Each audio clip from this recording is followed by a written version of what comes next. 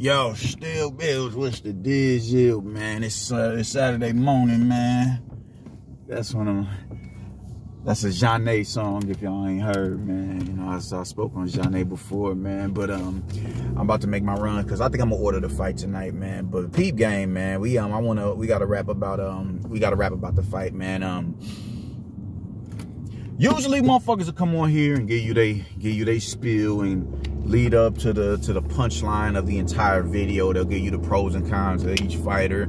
They'll give you breakdowns and analytics on who, like, not common opponents, and sometimes opponents who may somewhat mirror the style of the opponent that they facing on fight night. They'll come in here and they'll do that, and it'll lead up to a punchline.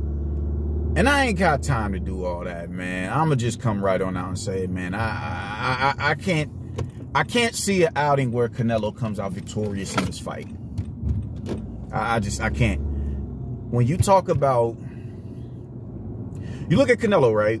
And you look at the Sergey Kovalev fight, his only fight at 175 pounds. And you look at how Sergey Kovalev was able to control him with the jab. Now, granted, this is a Sergey Kovalev that was older and had already been brutally stopped by later Alvarez and was fresh off of a war with Anthony Yard. The fight before that, which was like a month and change, if I'm not mistaken, man. They pretty much threw every stipend on Kovalev to ensure that Canelo came out victorious. They pretty much gave Canelo the victory without filling out the scorecards for him. They put every obstacle in front of him to ensure that he won. Now, granted, that wasn't Canelo's doing. That was Oscar's doing and on protecting the investment. All the fuck shit that happened as like the stain on Canelo's jacket in the now, I have no doubt in my mind that Oscar was at the helm of all that shit. Like, he honestly was, man. He was the Canelo Wade and the rehydration clauses and all that. Yeah, that was more, I have without a doubt in my mind that was Oscar. So it's not me clapping at Canelo, but we can't ignore that fact either. But yeah, they threw every hurdle in front of that man, in front of that man, to ensure that Canelo got a victory. So even in that fight, you see how Canelo was being controlled by the jab the entire fight. And it wasn't like Kovalev was really stepping into that jab or looking to follow that jab up with a devilish right hand. It was none of that. It was simply peppering him with the jab and just muting Canelo's offense. His hands was forced to stay at home because you don't know what shot is coming from Kovalev, and he's still a dangerous puncher. This is a nigga who fucking stops. I remember watching that fight live. Cedric Agnew with a jab to the body. A jab. I don't think people understand how the power. You don't use jabs to the body, or let alone straight arm punches to the body, when it means to stop somebody. You get them to drop their guard so you can, you know, that opens up that window up top that you can capitalize on. You don't do that with straight shots to the body, you know. The shots to the body that you're going to throw, the arms, you know, the bent arm punches, the hooks, and the uppercuts, you're going to throw those to the body, what it means to do damage, significant damage. You don't throw straight arm punches to the body unless you're trying to open them up upstairs. This man stopped Cedric Agnew with a jab to the body. I can't remember who I saw do it recently, but that was just really just devilish how he did that, man. I was like, God damn. So his jab that might be his best punch. Even, like, you know how he sets up his jab, man. He feints the 1-2 and steps in with the power jab behind it. Like, he was not trying to get clipped by that jab. And that jab was controlling him the entire fight, really just hurting him wherever it is that he wanted him to go. And he had a significant amount of trouble with dealing with it. So now, you know, that was an older and older Kovalev that had been through, you know, the amount of wars that he's been through. He's, hold on, man. You dig? He knockouts, a multitude of losses, whether you agree with the losses or not.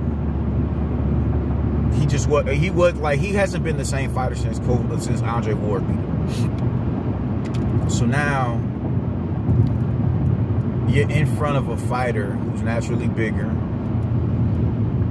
a full training camp, no rehydration clauses, none of that. You're in there with a fresh fighter, and he's a champion. I think people are really good. I've seen the argument being formed that Charlo has more knockouts than he has fights. Yeah, you know, he does. But look, let's compare the caliber of competition that Charlo is fighting compared to Bivol.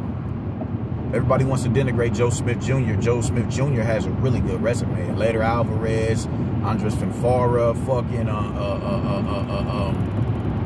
Jesse Hart. He has a good resume. He's a champion.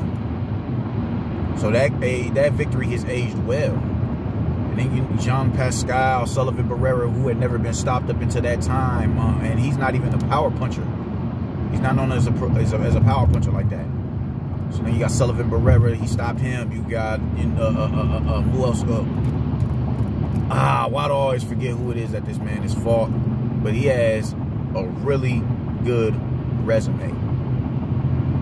And you know, as a champion, he's defended his title against other bona fide top dogs in the division. Charlo's about to fight Sulecki, and just fought Juan Macias Montiel last year. It makes no sense how somebody can sit here and still denigrate this fight. Nonetheless, we're getting off topic. Bivol is a dude who operates like Kovalev, even though they utilize their straight shots and different type, you know, approaches. Bivol is a dude. Kovalev looks to step in, not too deep in, but right at that, you know, he knows that sweet spot to where he can get full extension on his shots, right around that mid-range area. Bivol's is a dude who's looking to fight, you know, on the balls of his feet. He punches on the go. He takes that step back off the jabs and off the straights and walks you into those shots. He's a real good counter puncher, real good feet. And that style has historically hindered Canelo. You know, gave him trouble. Just, you know, agitated him. Even though no fighter has beat him outside of Floyd with that particular style, it's just the fact that, yo, all right, you got Lara. You know, Lara, that was, you know, granted that was years ago, but, you know, even with, you know, Billy Joe Saunders, he was able to find success because he stood his ground mid-ring. He held the center of the ring. And when he did that, he had success for about 2 or 3 rounds. Maybe at the very most 4. At the very most. He had success when he did that.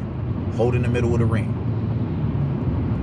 So now you amplify that by someone that's bigger naturally and taller in a bigger division and is a champion and is accumulated to that weight and acclimated to that weight and acclimated to the power of the fighters in that division as well. He's been in front of some big punchers. Joe Smith Jr. is a big puncher. He doesn't set shots up like Canelo, but he's a big puncher nonetheless. He's acclimated to that. He's acclimated to the division. And he has the style that historically troubles Canelo. We cannot ignore that. We cannot ignore that. At all. And you're doing yourself a real disservice if you do decide to ignore it. Somebody who can fight off the back, foot and walk you into straight shots. Now, Bivol isn't the puncher of a Kovalev. No, he's absolutely not. But he has respectable power. And the dimensions in his game is going to enhance his punching power. Because I don't see a dude that's going to that's going to get herded into the ropes like he did Caleb Plant. He's going to hold the middle of the ring until you give him a reason not to. He has the faster feet between him and Canelo. I think Canelo has the better educated feet with putting himself in punching position.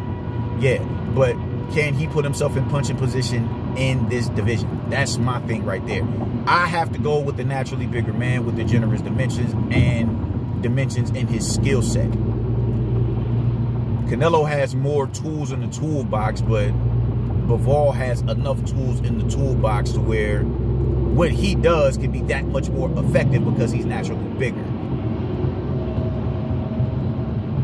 Canelo has the more, you know, he has the bigger vocabulary of punches, but you got to be in punching position to land those punches. You dig? Canelo has broken down bigger taller fighters. He's broken down taller fighters. And if Callum Smith is proven to be anything in the light heavyweight division, then I wish I had more to go off of with Callum Smith, despite him knocking out Lennon Castillo in what, 2 rounds, and him going 12 with Bivol. Callum Smith was not competitive in that Canelo fight. So on shit, when I look at shit like that, I have hope for Canelo. I have hope, like, yo, man, he can do this. He can do it. He most definitely can do it. But Callum Smith isn't Bivol. Callum Smith doesn't have the jab like Bivol has. Callum Smith doesn't command the middle of a ring like Bivol does. He doesn't. So I have to go with Bivol. I have to go with Bivol. I have to go with Bivol. I don't want to. I want Canelo and Bud to be multi-weight undisputed world champions.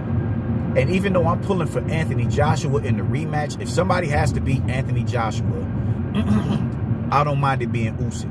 Why? Because now, once again, Usyk is a multi-division world champion. I don't mind it if anybody is going to beat Anthony Joshua. Even though I'm rooting for Anthony Joshua, I'm sending all my energies to Anthony Joshua for this for his upcoming fight with Usyk. But my point is, I want Canelo to win for that aspect alone. I do. I want him to win. But I gotta be a realist. And I'm just gonna go with the more, I don't want to say the smarter choice, but I want to say, I don't even know how to put it in the context. Bivol's the bigger fighter with with tools in the toolbox. Enough tools to where we can see Canelo get all of his attributes and contributions that he has to bring to a fight blanketed. So I'm going with Bivol in this fight. I think it's going 12. I just can't get past how Kovalev was able to control that dude moving forward. I can't get past that.